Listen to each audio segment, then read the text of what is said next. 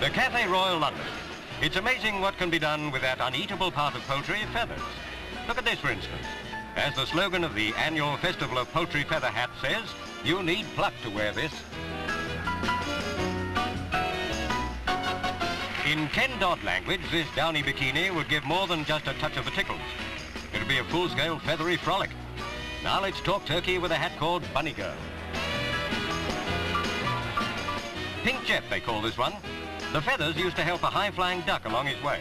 Now success has gone to somebody else's head. Back again to those grounded turkeys and the indignity of indignities, having that fine plumage converted into a parrot. As the pièce de résistance, this creation was dubbed out of this world. Strictly for the birds, man.